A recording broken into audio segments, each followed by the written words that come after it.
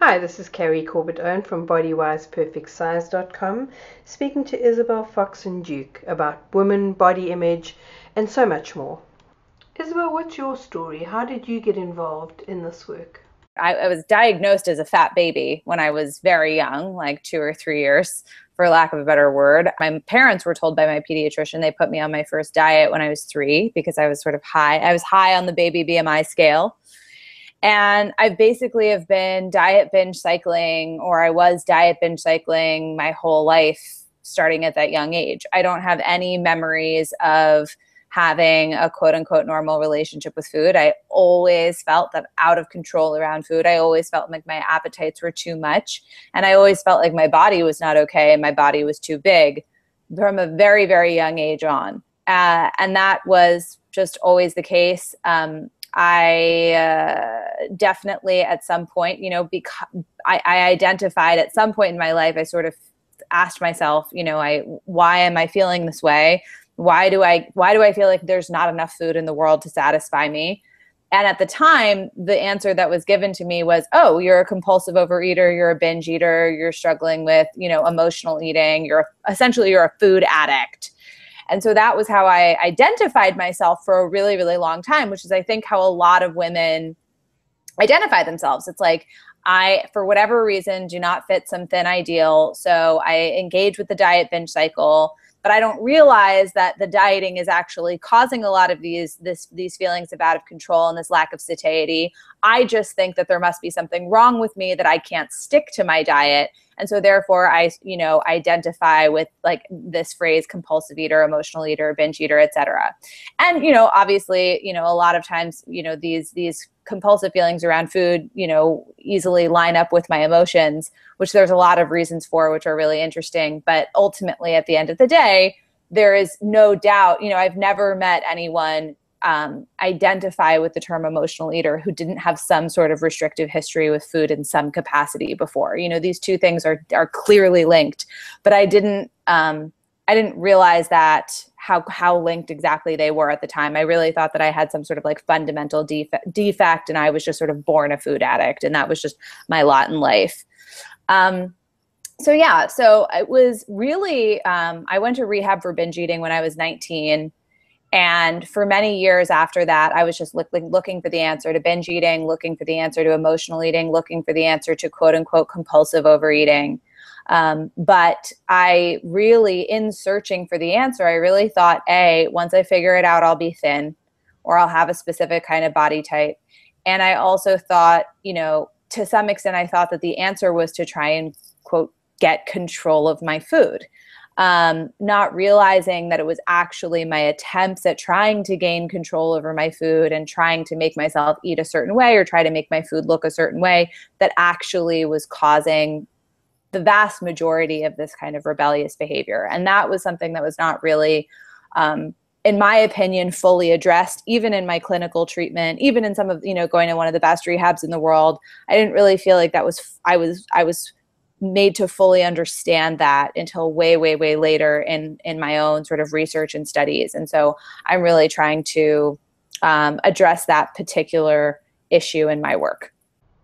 Isabel, how did you start realizing that you weren't the problem? It's interesting because I had brief moments of understanding that when I first discovered intuitive eating and when I first discovered mindful eating. People like Janine Roth and people like Susie Orbach, and there are all these incredible women in the 70s who were sort of talking about diet binge cycling to some extent. But what I think is sort of what I realized was that there's layers to restriction, and there's levels of dieting, and dieting is not just so simple as just, oh, I'm on Weight Watchers or I'm on Atkins and I can't stick to it and it's unsustainable and therefore I'm falling off. Dieting is really a state of mind. It's a mentality around food. And I think that I was engaging in a lot of restrictive behaviors but saying that I wasn't dieting. Like there was this sense of knowing that dieting caused binge eating. And I would always think to myself, well, I'm not dieting. I'm just, fervently trying to eat only when I'm hungry, no matter what.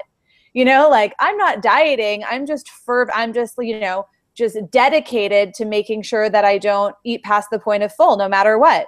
I'm not dieting. I'm just dedicated to making sure that my food only looks like this specific kind of way, or that my food looks the way I think, quote unquote, normal eaters' food should look. Right. And so, you know, I think that this term dieting is actually one of the most complicated terms, and one of the most, like, the definition of dieting is so, you know, you ask somebody what is a diet, and I get a million different answers for that all the time. And I think I think there are a lot of women struggling with diet binge cycling who would claim to not be on diets. In fact, that is one of the most common responses I hear to my work is, but Isabel, I'm not dieting anymore. But in actuality, they very much are dieting. They are judging every bite of food that goes into their mouth. They are trying to control their food and their weight, you know, to some extent or another. They are trying to be careful around food. They're trying to, you know, they're trying to control their natural instincts around food to some extent. And I think that that's, you know, I think that this whole idea of diets don't work has sort of been actually, oddly enough, co-opted by the diet industry itself. You know, there's so many non-diet approaches to weight loss out there, which really are just diets, but they're just claiming not to be. It's like very strange. I don't really understand it, or like how they get away with it. But it's really interesting how, you know, it's sort of like almost common knowledge at this point, quote unquote, diets don't work. But the vast majority of people who use that exact phrase are promoting some sort of diet in reality when you really get down to it. What do you think about some of the cultural dictates when it comes to weight? I mean, they are completely out of control. I mean, I think that, you know, I think Naomi Wolf is a person who I respect a lot, who talks a lot about this, but essentially it's sort of like, for all of the freedoms that women have been afforded, particularly in the past, you know, 40, 50 years, it seems that as we have gained more freedom and independence in certain areas, the pressures to look a certain way while enjoying those freedoms have just gotten more and more severe. Which is really interesting. There seems to be, I mean, I think that there's obviously always been pressure on women to look a certain way, but it's almost like the more, you know, autonomy you have in the workplace, the more capable you are, you know, making your own money and taking care of yourself, the thinner you have to be to do it with respect. And yeah, it's really sort of terrifying. I feel like it's sort of this, it's a major form of social control that is seeming to oppress women in greater and greater numbers, as we potentially theoretically are making strides in other areas of women's social life. It seems to me there's a huge discrepancy between our cultural needs and what our biology needs. Which, by the way, is on purpose. I mean, that is functional. I mean, the whole idea behind weight being an issue of social status is that weight becomes important or valuable the more rare it is and the more difficult it is to attain. And so it doesn't shock me that, you know, the more difficult a body is to create or have, or the more rare a particular body type is, the more valuable it is. What's just interesting, and what I think is so screwed up about the diet industry in particular, is that we are selling this idea that, like, anyone can have this body as long as you work hard enough, as opposed to realizing that by definition, the only reason anyone cares about having it is because it is biologically difficult to attain. You know, no one would care about being thin if everyone could do it. It just would be this thing that everybody has. So it's sort of like, it's this paradox of, oh, you can have it if you work hard enough, and everyone can achieve, you know, this ultimate thin ideal if they just do the right things. But ultimately, that's just fundamentally not true. And if it were true, we by definition wouldn't care about it. It wouldn't have any value or status associated with it, because anyone could have it across the class, you know, across classes, social groups, etc. Obviously, there's a big class component involved as well, because it is easier for wealthier people to attain, you know, certain physical shapes and sizes. Not by that much. I mean, I think that there are tons of, you know, rich people across the boards who still can't control their bodies 100%.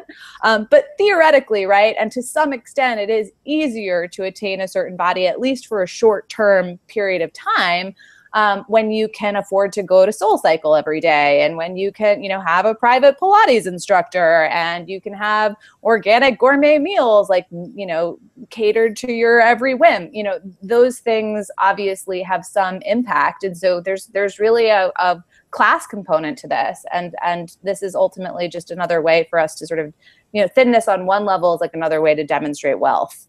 So how do you stop women worrying about their bodies? I think that there's sort of two components to it that I think are most important. One is sort of demystifying and debunking this myth that my weight is in my control and that I am the explicit dictator of my body, and that I get to, I can make my body look however I want it to look. The reality is that from like a science-based perspective, that's just fundamentally not true. Really, no matter how much money you have. I mean, that's the truth. Like, no matter who you are, no matter what, most humans are just not capable of sustainably controlling their bodies and making their bodies look a certain way. And I think that what keeps women crazy is this belief that they not only can, but should be doing those things, right? Like this belief that I can just, cash in on my thin ideal, so to speak, right? This idea that if I just work hard enough and I just, find the perfect diet, find the perfect meal plan, whatever it may be, I can literally force my body to look like what I want it to look like. I can make my biology bend to my will, is really, I think, what is, sort of the core problem. It's the core lie that the diet industry feeds on.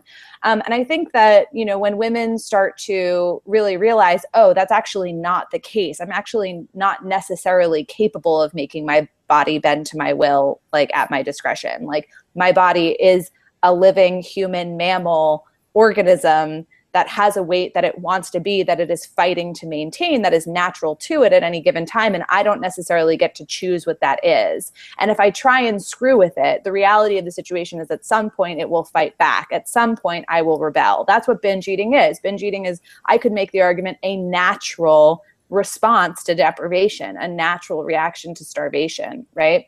So, so I think that first off, it's really about, explaining to women in different ways and really challenging this idea that I can and should control my body. Really can more than should. I mean, I think we all intellectually understand that, these social pressures are kind of ridiculous, but we still try and go after them because we think, oh my gosh, well, social pressures are what they are. And, I still want to be loved and, I guess I just better do this thing. I guess I better just diet and try and make myself as thin as I possibly can. I think for me, it was much more impactful when I read, Health at Every Size and started learning about weight set point theory and all of these other ideas. And I realized like, oh, not only is it ridiculous that I should be looking a certain way, I also am not probably capable in the long run of forcing my body to look different than it does. And I think that was sort of like a really, really key moment for me. I often talk about that as like, you don't need to love your body necessarily in order to accept the reality of the situation, that your body probably just is what it is. And I think that that's a really, really hard, it's a really hard thing to face. And it is also a very challenging thing to believe. I think it's the most countercultural thing in the world. Like everyone around you is telling you it's just a matter of eating the right foods. It's just a matter of doing the right thing. It's just a matter of, dieting basically and willpower. But the reality of the situation is that we simply do not have an answer to permanent thinness. I mean, this just doesn't exist. Like, hence the phrase diets don't work. We have not found a way to make, more than a very, very tiny fraction of the population permanently thinner. So, I think that's sort of wherein lies the rub. And I would say you wouldn't believe, how much of my time is spent trying to explain this idea that like our weight is not necessarily in our full control and we don't necessarily get to choose the bodies we have in different ways, because it's a very hard reality for people to face. And people have a lot of objections to it. People have a lot of objections to that reality. People have a lot of resistance to that reality. Everyone wants to hold on to the idea that there's something that they can do to be like the winner of the weight lottery. So yeah, so I think that that's sort of number one, is really easing people into that idea. And you would be amazed at how difficult that idea really is for people to wrap their brains around. I mean, it is really very, very challenging.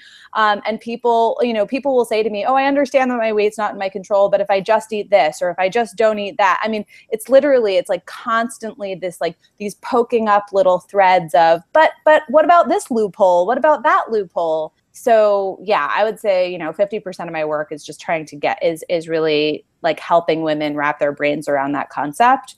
And then the other 50% is like, okay, so once you have acceptance, once you really realize like, okay, this is a pointless, fruitless endeavor. Like me trying to change the way my body looks through force is probably not going to work out for me in the long run. Like once you get there, once you live in acceptance and you just sort of kind of come to grips with reality, honestly, then it starts to become a question of, okay, these are my circumstances. How can I live my best life? How can I, kind of look at the glass half full, to be honest? Like, how can I start to turn acceptance into love, which is a whole separate conversation. But I always say, like, generally, in my experience, for 95% of my clients, acceptance happens before love happens.